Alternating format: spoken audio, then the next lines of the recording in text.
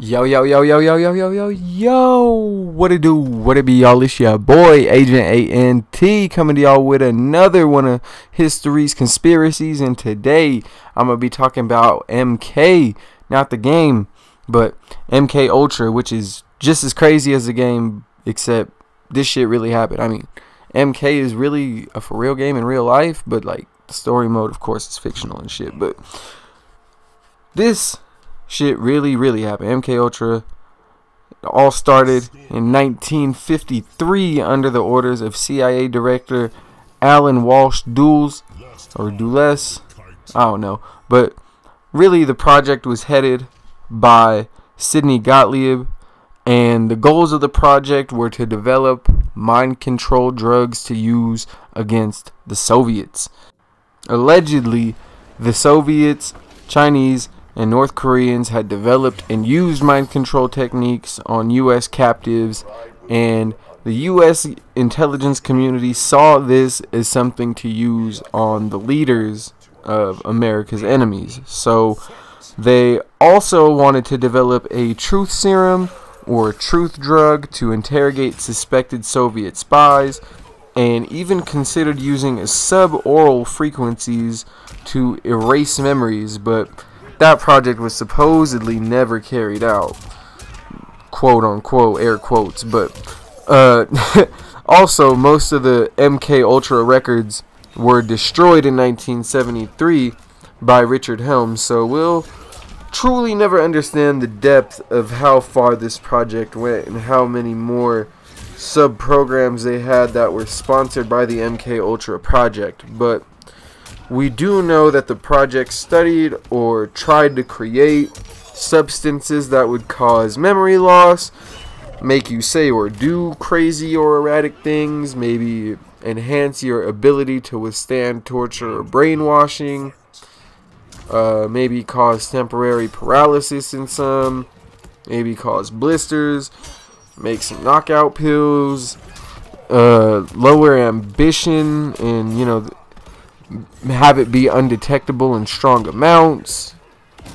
You know, of course they didn't want this all in one pill. They wanted, you know, they were working on different projects at the same time. So the list goes on what they wanted. You know, they pretty much wanted to make a drug to control people or make them seem crazy, you know. The CIA and the rest of America were really terrified of the Red Menace and its threat to American liberties and freedoms at the time, like good old Jim Crow laws, you know, nothing more American than that at the time. But another thing to note is that MK Ultra wasn't the last operation of its kind, as MK Delta, MK Search, MK Often, slash Chickwit were operations that spanned from 1965 to 1971, and I might cover those in other videos, but we're gonna stick to MK Ultra for the most part. So starting in 1953 in April, MK Ultra was in full swing, and there's evidence out there of the CIA purchasing 100 million doses of LSD, aka acid, for $240,000. Like, no bullshit. The CIA, the Central Intelligence Agency of America, is linked to a purchase containing 100 million hits of acid for just under $250,000. Now, it never says whether an official purchase was made, but according to NPR.org, Sidney Gottlieb arranged for the CIA to purchase the world's supply of LSD. Yes, 100 million doses of acid was the world's supply of acid. And America bought it for just under $250,000. Like, I can't really repeat that enough. The United States of America bought the world's supply of acid and pretty much just started giving it to unsuspecting people to see what it did. No, literally. Like, Ken Kesey, the author of One Flew Over the Cuckoo's Nest, and Robert Hunter from Grateful Dead, both were Stanford test subjects who were given LSD and psilocybin, the hallucinogenic compound in mushrooms. I don't know if I pronounced it right, but you get it. They were also given mescaline too, and they were told to record and report their experiences, and that was it. That was one part of MK Ultra. Now, Whitey Bulger, whose criminal life is chronicled in Black Mass, was a guinea pig for MK Ultra LSD experiments when he was imprisoned in Atlanta. This was around 1957, and he was under the impression that they were testing schizophrenia curing drugs. But before he died, he discovered what actually happened to him and planned to kill the doctor in charge of drugging him. Like, oh, Whitey Bulger was an OG, but he was a rat, and he found out that a doctor in prison was like giving him acid or drugging him or whatever, like basically using him as like a guinea pig, kind of like Bane in Batman, except with, of course, acid and not is it venom that he uses?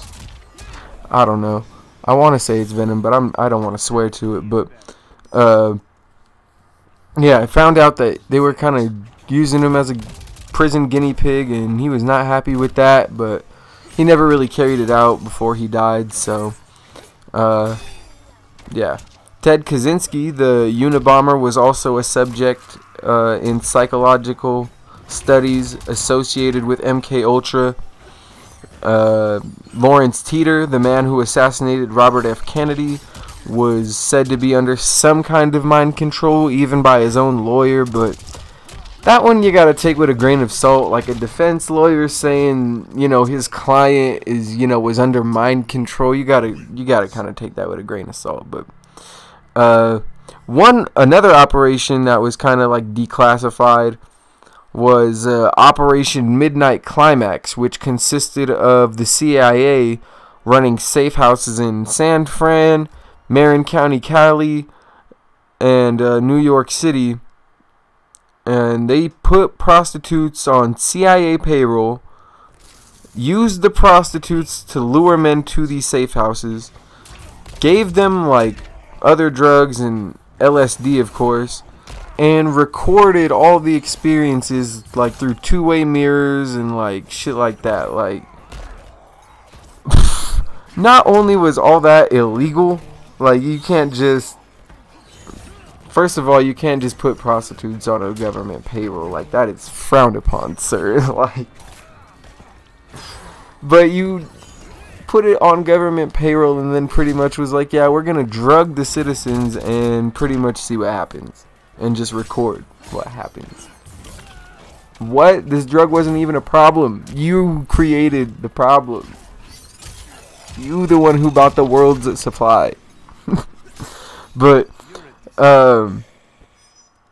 like I said, everything was completely illegal, and secretly drugging your populace is against Geneva Code rules, for sure.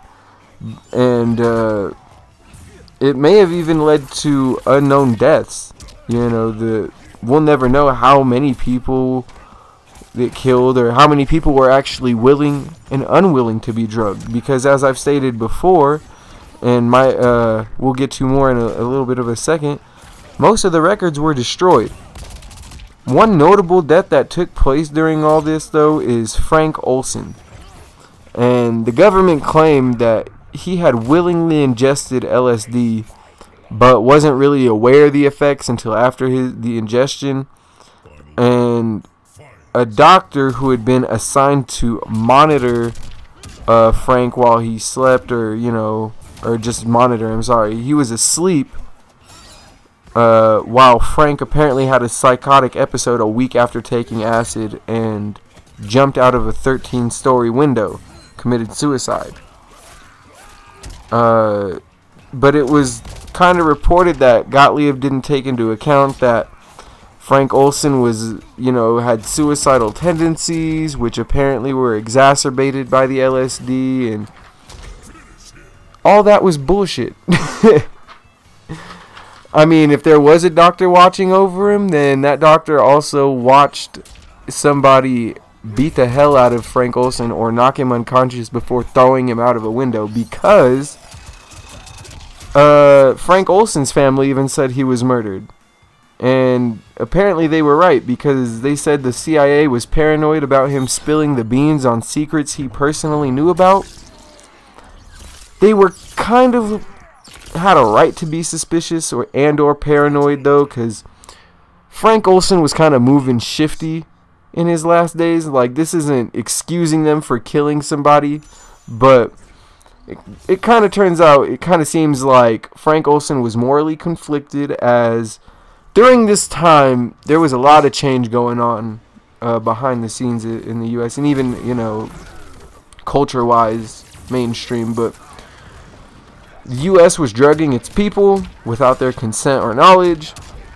They started using torture methods and started working with Nazi and Japanese scientists for more knowledge on the art of mind control and torture and beating those damn commies to the moon. And I'll talk about Operation Paperclip in another video. But right before he died, Frank Olson resigned as acting chief of operations of the Special Operations Division in what is now Fort Detrick in Maryland. And when Frank Olson's body was exhumed in 1994, it was revealed that due to cranial injuries, it was evident that Frank Olson was knocked unconscious before being thrown out of a 13-story window. And the U.S. government paid his family $750,000. $750,000 in a settlement, and that's just one death we know about. I mean, they literally made up a whole report. Oh, he was suicidal, and a doctor was, you know, must have been asleep while we monitored him after, you know, we dosed him, and, you know, we made sure to take all the. No, you didn't. He took it. You tried to drug him. You thought maybe the drug would maybe like erase his memory or something. No, I don't know what they were thinking, but whatever they thought the drug was gonna do didn't happen. So they just threw him out. They got rid of him the old-fashioned way. Threw him out of a fucking window and tried to cover it up. And his family knew it was a cover-up, and they basically paid off his family. Like. And that's just one death. Like, think about that. They spent $250,000 getting the acid, and they spent $750,000 paying off one death. Not even from the acid, but from like covering up the whole operation. I can't even imagine how much money was spent overall. Like, there were other experiments too in Germany, you know, overseas in Japan and the Philippines, that were under the MKUltra umbrella. And Victor Marchetti revealed in 1994, which is kind of crazy. That's the same year that they exhumed Frank Olson's body, but maybe that's just a coincidence. But he revealed in 1994 that mind control testing and research was still being conducted at the CIA, and that MKUltra was carried out, you know, in future years, other years, just under a different name. And whether or not the CIA ever found their truth serum is unknown. But you think about this. They had a heart attack gun and developed a cloning process before the internet was even popular. So who knows what kind of Men in Black shit they got nowadays. I'm just thankful they kind of introduced, well, not even kind of, they introduced LSD, and either inadvertently, or some speculate purposely or purposefully, I don't know which one is the word, I'm gonna have to look it up, but they either accidentally or purposely created the hippie counterculture in America. But again, that's a video for another time. And as for like the rest of the records, you know, like I said, the director, a future director, destroyed all of them and pretty much claimed like, oh, nothing was on them. Pretty much like when the LAPD destroyed all the records from, like, what was it, the year of the Rodney King riots. Yeah, nothing suspicious going on there, just deleting some old records about, you know, cases that nobody ever really seen or heard of before. May hold some good information, but that's for us to know and you to never find out. Mwaha. It's just crazy. But again, if you like this video, leave a like or comment on a conspiracy or mystery I should cover. Go ahead and subscribe, and by God, ring the damn bell so you don't miss none of the big shit I got popping and hot content I got dropping. Or follow me on Twitter, where you can see my content and streams right when they drop at ANT_303. It's been your boy, Agent ANT, repping the Spell Block Agency. Be safe out there, y'all. Don't get smoked. And I'm out. I'm going to go ahead and... This was a tough little game again. I hate Liu Kang noob and motherfucking Scorpion players, bro. I don't respect y'all. Y'all are some scrubs. That's just me personally, but like even them, be safe, y'all. Except for those players out there, be safe. Don't get smoked. I'm out for real this time. Peace. Fatality. Raiden wins.